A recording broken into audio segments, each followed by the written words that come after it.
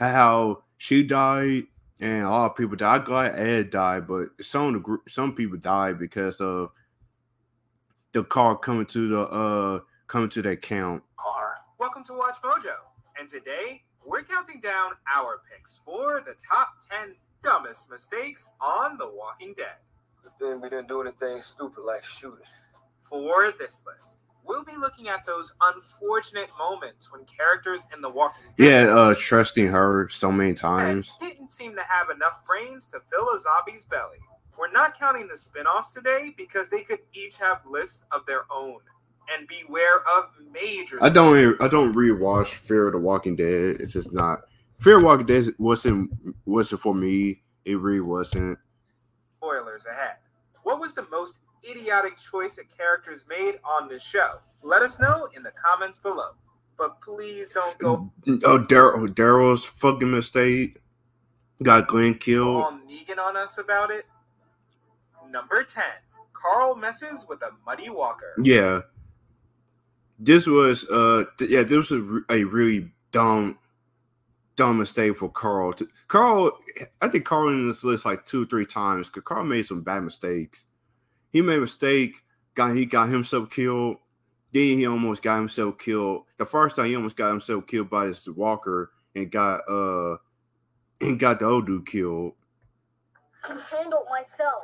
You do not go near him again. You hear me? While Carl Grimes eventually becomes a professional walker slayer, he starts out as a disobedient little kid. Yeah, because that was his character was. He was so disobedient for some fucking reason. That's his character is most of his character is. He's just disobedient. Who mistakes stupidity for bravery. Yeah. Back in the season 2 days at Herschel's farm, Carl comes across a walker that's trapped in mud. It's a fine line between bravery and stupidity, and that's what Carl was. He was so stupid. His bright idea is to shakily aim a pistol towards the creature at point-blank range and without provocation. Unsurprisingly, it lunges forward and nearly turns the boy into zombie food. Besides needlessly endangering himself, Carl inadvertently leads the monster back to the farm, where it sinks its teeth into Dale. Yeah, he got Dale killed. The group was soon forced to put down one of their most fiercely loyal friends. Yeah. None of this would have happened if Carl didn't look a trapped walker in the mouth. Yep. We'll go inside. Now, please. Number 9. Lori crashes and burns. You want those 2 idiots? Have a nice ride. I'm done looking for people. Well, her entire outing makes everything worse. Did you know about this? No. Look, just take a gun. I don't know. I wouldn't let her go out there alone. Lori's actions caused some group members to argue and require. Yeah, because Shane was like, did Herschel knew? No, not Herschel. I forgot. It's 2 old dudes. Okay, and you got Daryl. You got Daryl known. It's like okay. So no one did not know what Lori was because Lori didn't tell nobody. Anyone got into an argument, even though it was Lori's fault because she made some dumbass mistakes. It's Shane to risk his life to find her. Yeah. If she had literally just sat and waited, Rick would have returned without incident, and the heroes wouldn't have lost yet another car. I forgot what Rick was. I think Rick was with Herschel on Look down in that bar. Map and a walker. Next time you stay put, you won't need a map. Number 8. Eugene exposes Alexandria. Situation like that, you're supposed to save him. Protect the governor's son. You'd have been a hero. Okay, so I think this is when Eugene told Negan them that where Alexandria was. That's how Negan knew about everything. Could ask for anything. My apologies. Once upon a time, Eugene was seen as a brilliant scientist who might hold the cure to stopping walkers for good. But it was eventually revealed that he was bluffing the entire time to convince people to protect him. Mm-hmm. That poker face would have definitely been useful when he came face to face with Governor Milton's spoiled son, Sebastian. After Eugene foolishly loses his cool and hits the privileged boy, the not-scientist ends up in jail. He's told the only way for him and his friends to stay safe in the governor's community is to reveal Alexandria's whereabouts. If I were to disclose those coordinates, what? Okay, so this is different. Okay, this is different. So I don't really remember this part. I thought it was Negan, but it's somewhere else. Guarantee could you provide for my community's safety? Look around. Think how we've treated you. All the chances you got. The cornered Eugene quickly spills the beans and exposes his home's location. Wait. We're all friends? We're all friends?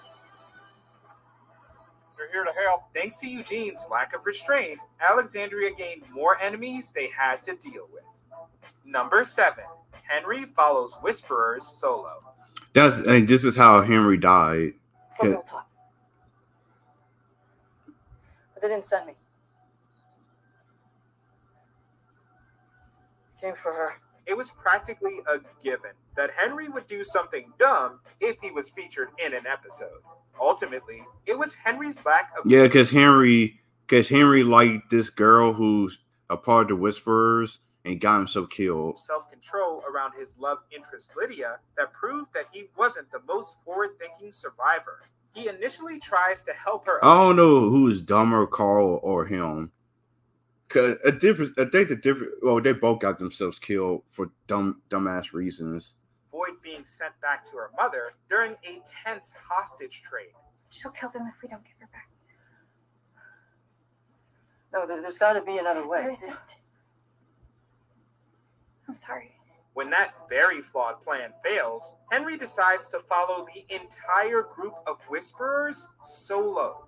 He is unsurprisingly captured quickly and nearly slain by his very own love interest. Although Henry manages to slither his way out of that situation, his actions put a huge target on his back. Yeah. It was little surprise that the Whisperers chose him as one of their victims later on. You're so stupid.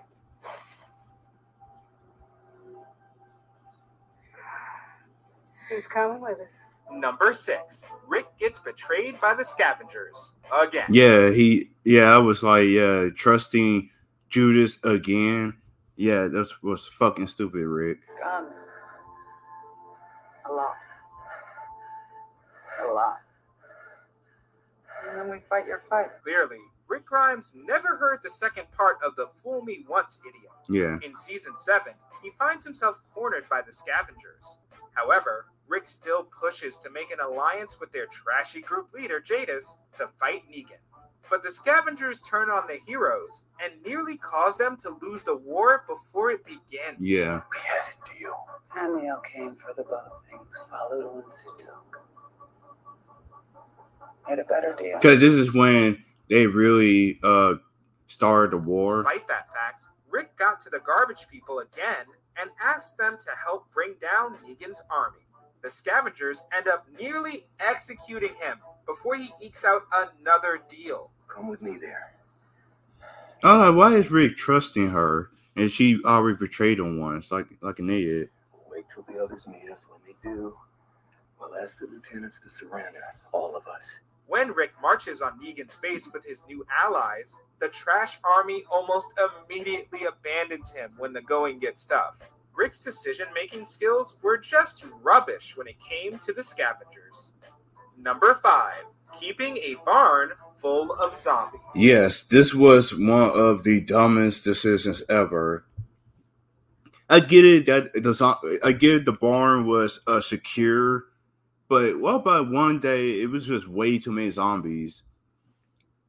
What about it becomes a point where it's way too many zombies and they can break out there? What Herschel gonna do now? Herschel can't do nothing. He gonna get everyone killed in his family.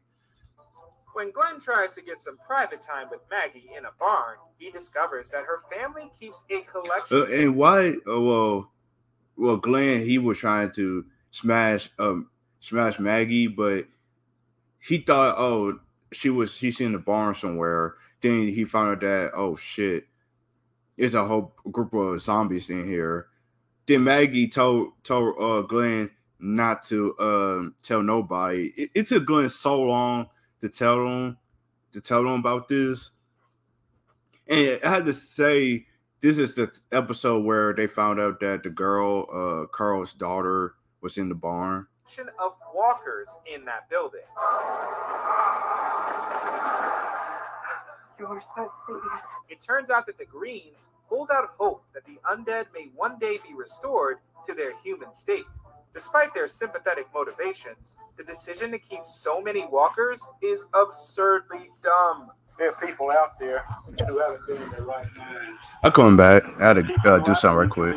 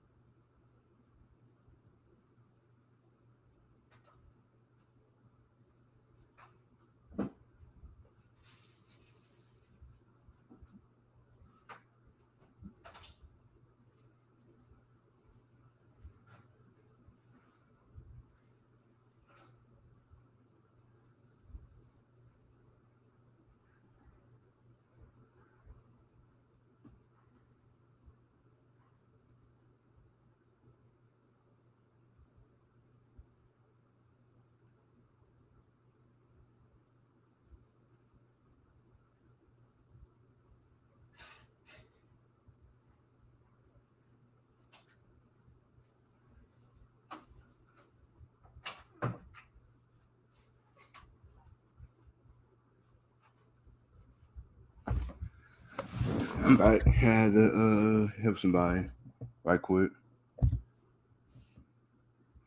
Restored. They're essentially They've keeping been gone for like a deadly couple powder minutes. keg only a stone's throw away from where actual living people sleep. To add insult to injury, it's revealed that the missing Sophia was in that barn the entire time, trapping themselves in a cave. I don't remember this part. Hey, Carol, let's go. Come on, I'll meet you. No, we all stay together. Some people never learn to Oh, just mind around their the surroundings. Whisperers. While a small group of heroes is searching for the Whisperer's horde of walkers, Carol recklessly runs after her nemesis Alpha. The chase soon leads into an unknown cave.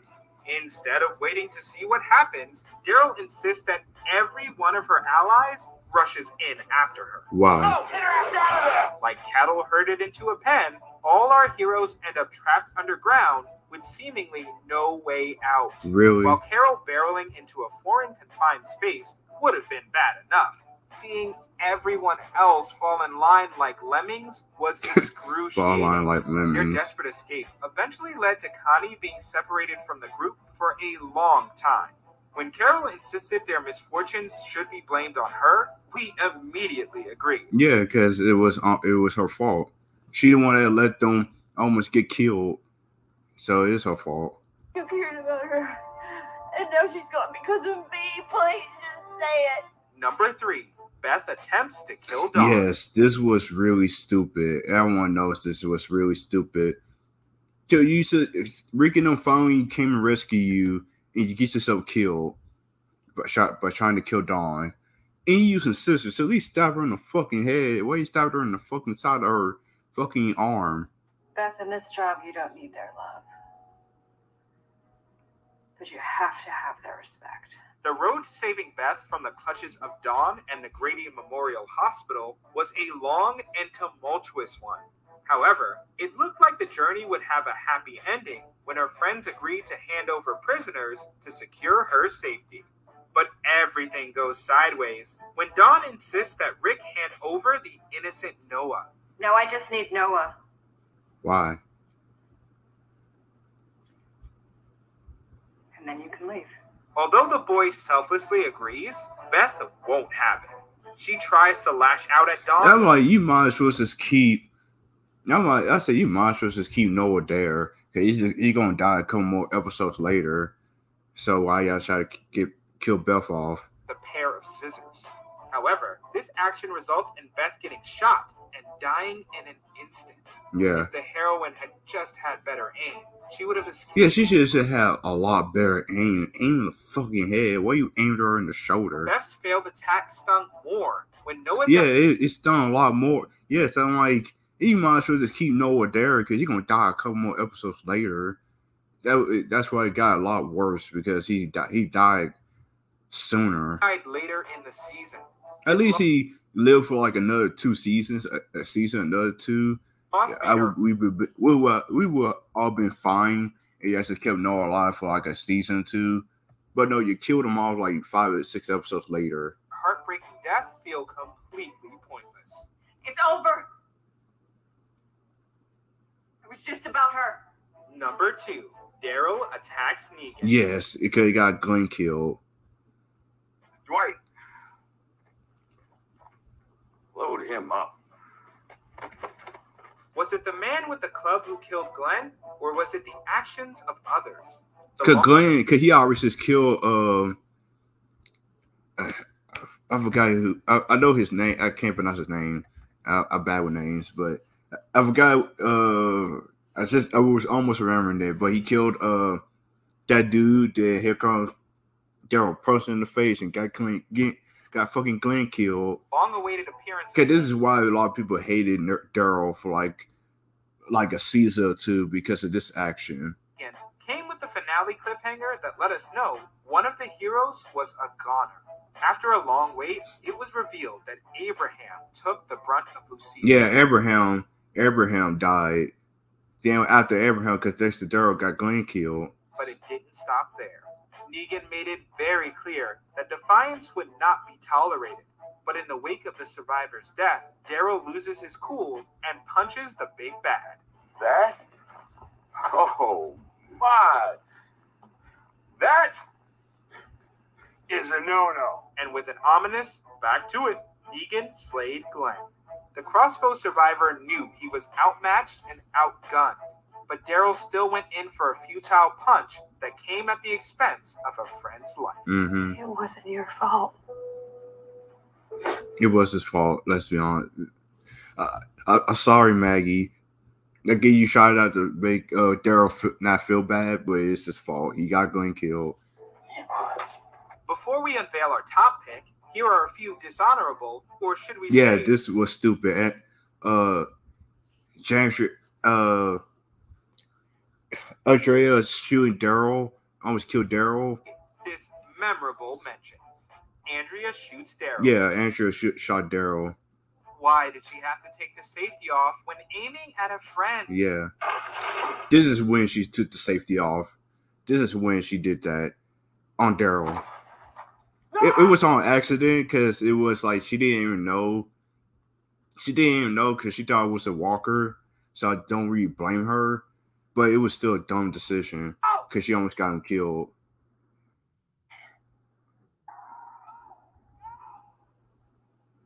Gabriel saves Gregory. Paying it forward doesn't always pay off. Because I think after this, he went blind, I think. I forgot. Well, he killed thanks, Gage steals Greg. supplies and breaks off from the main subway group. Yeah, and he got himself killed. What horrible train of thought made him think that this was a good idea? Look, I'm sorry, okay? I'm sorry. I made a mistake and I'm sorry. I want another chance. Okay, I won't do it again. I'll be better, please. I promise. I love how they just kept him. I love how they just killed him off like that. And it's like, open the thing. It's like, no, you are dying. We continue. Be sure to subscribe to our channel and ring the bell to get notified about our latest videos. You have the option to be notified for occasional videos or all of them. If you're on your phone, make sure you go into your settings. I think the worst decision is Carl getting killed. And switch on notifications. It has to be no one because it was in the thumbnail. Yo. Number 1. Carl gets a fatal bite. Yeah, this was really stupid. You know, like the 10th part, like we already talked about Carl's bad decisions. Now, when he was a kid, he made this dumbass decision. Now we in like years later in the dumbest decision ever in the show. This is when he gets so killed. My mom told me that you got to do what's right. I sort of know what that is sometimes, but sometimes it's not. We had to begin and end with Your mother was a prick, Carl. I'm sorry. Carl, since his final mistake completely changed the trajectory of the show. While heading back to Alexandria, Carl comes across a stranger named Sadiq. You might as well make Carl. This is why this was a bad decision on Carl in the show. And say, if you want to kill Carl, at least make him be like a badass. But you didn't. You made him look like a fucking moron and made the same decision like he was when he was a kid. Free mom. The new character is slaying walkers to honor the mother that he'd lost. Carl can't seem to resist unwarranted undead mayhem, so he and Sadiq go out of their way to attack a handful of them. Sadiq even utters the words, "You don't have to do this." During this unnecessary encounter, Carl gets the bite that eventually leads to his demise. This turn So was fucking especially stupid. baffling, since the kid survived to the end in the source material. But adaptation or not, seeing Carl perish after making an easily avoidable mistake was painful. Yeah, because like I get you want to change some of the stuff from the comics, but it's some things in the comics that you should not be changing. The same thing with Marvel as well. There are some things that don't fix. I forgot the saying. Don't change things that already don't have to be fixed. It's some things that should be fixed, but some things that should stay where it is. That's why a lot of people kind of have a problem with Walking Dead and a little bit of Marvel nowadays. It's that you try to change things that's not even broken for some reason. You want to change some of the stuff that was how, like, let's say like read back comics. You want to change the things what that wasn't really bad comics, change it and make it better. Or some of the things that were decent just make it a lot better. But you just changing characters and changing shit for no reason at all. It's just to make it. He's just making it be worse than it already is. That's all it is. Dad. It's alright. Did you enjoy this video? Check out these other clips. I agree with this because, like, oh my god, so many bad decisions.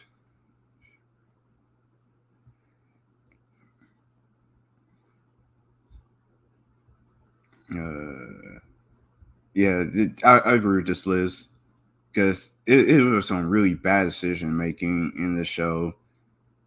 Don't fix things out are not even broken. That's all I have to say.